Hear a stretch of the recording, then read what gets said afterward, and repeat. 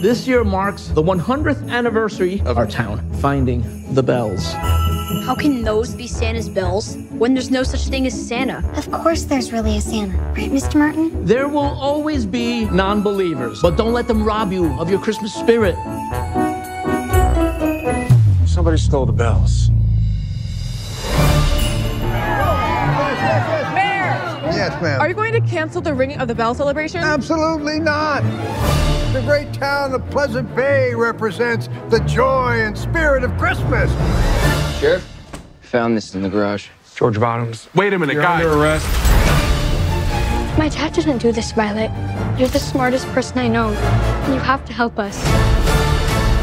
Means, motive, opportunity. This is what my dad does at work. It's how he decides on possible suspects. We have to find another person who has all three of these things. You don't seriously think you can solve this case, do you? Why not? For starters, you still sleep with a stuffed animal. These are our suspects.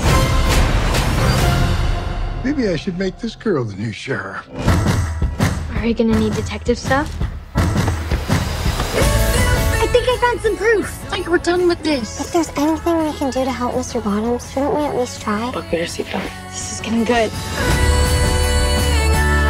No one is going to rest until the bells are back where they belong.